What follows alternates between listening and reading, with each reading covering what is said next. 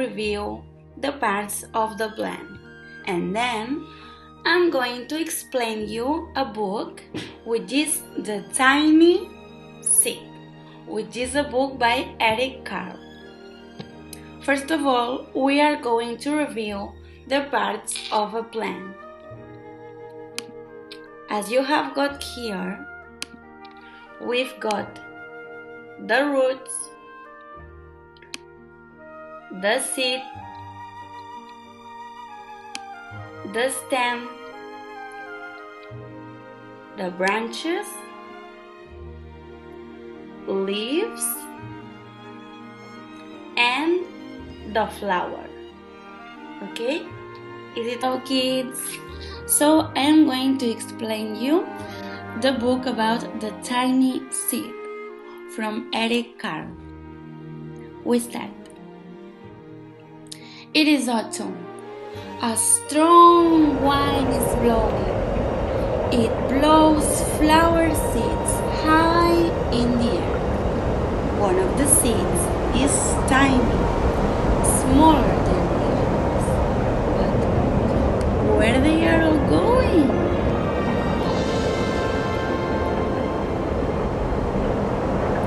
One of the seeds flies higher than the others. Up, up, up it goes. And the tiny seed sails with the others. The seed lands on a tall, icy mountain. The rest of the seeds fly on. But the tiny seed does not go as fast as the others. Now, they fly over the ocean. One seed falls into the water and drowns. The others sail on with the wind. But the tiny seed does not go as fast as the others. One seed drifts down onto the desert. It is hot and dry, and the seed cannot grow. Now the tiny seed is flying very low, but the wind pushes on with the others.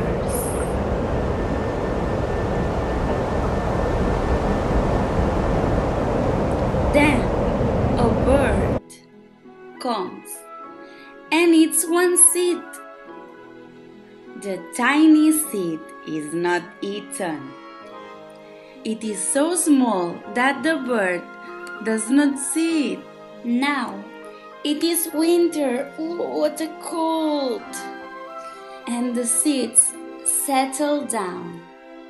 Snow falls and covers them. Angry mouse eats the seed, but the tiny seed lies very still, and the mouse does not see it. It is a spring. Birds fly by, the sun shines, rain falls. Now they are not seeds anymore. They are plants.